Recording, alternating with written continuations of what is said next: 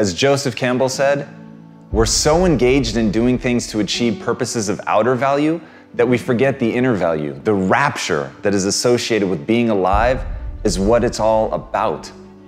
That, my friends, is the name of the game. You've got to figure out what it is that actually makes you feel alive. And if you understand that the game that you're playing is actually a game of brain chemistry and that nothing else matters, there's no objective truth, there's no one path to glory, there's no one life for you to live. There's only the subjective truth, the thing inside you, that gut instinct, that voice that whispers to you.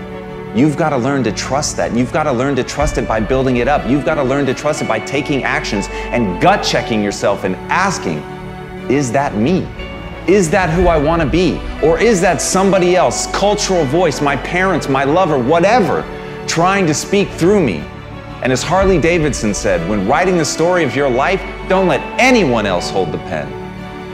So right now, ask yourself, who's writing your story? Is it you? Are you really listening to the voice in your head? Are you looking at and living by the things that give you the chills? Or are you trying to live a life that somebody else wants for you? And remember, when you think about that question, what William James said. Act as if what you do matters, because it does.